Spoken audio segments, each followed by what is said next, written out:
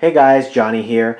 Today I will be showing you how to fix a frozen or unresponsive screen on the Apple Watch Ultra. So if your device is frozen or unresponsive, then this process will go ahead and help you fix the problem, and the process is called a force restart.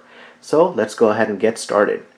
So as you can see on the Apple Watch Ultra, we have this button right here. We have the crown button and the power button.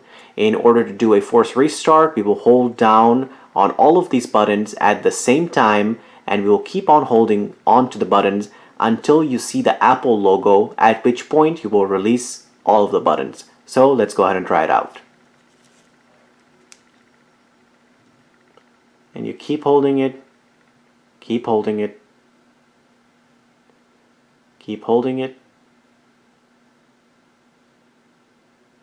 keep holding it until you see that Apple logo. Let go.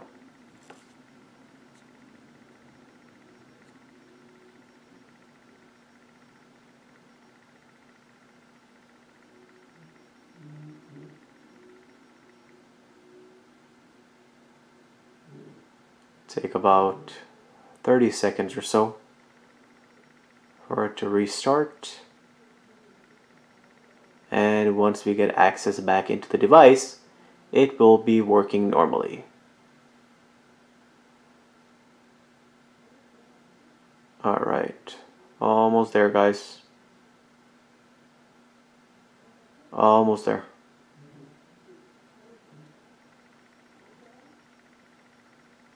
Alright, so just takes a few seconds to get access back into it here.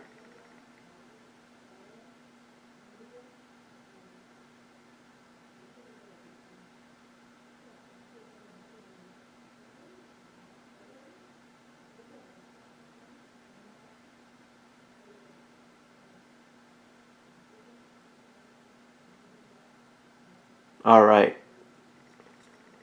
as you can see, device is working as it should.